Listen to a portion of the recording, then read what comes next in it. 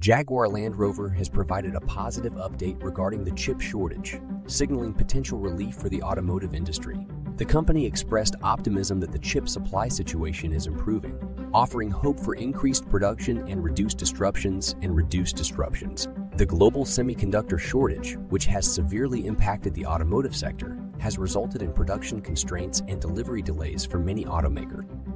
Jaguar Land Rover's statement suggests that the situation may be easing, potentially allowing for a gradual recovery in production levels.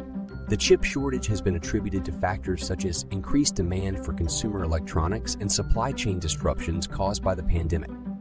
Automakers have been grappling with the challenge of balancing chip supplies with the growing demand for vehicles.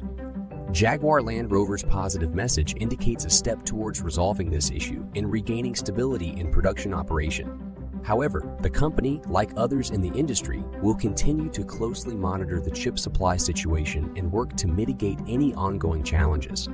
The chip shortage serves as a reminder of the importance of supply chain resilience and the need for effective risk management strategies in the automotive industry.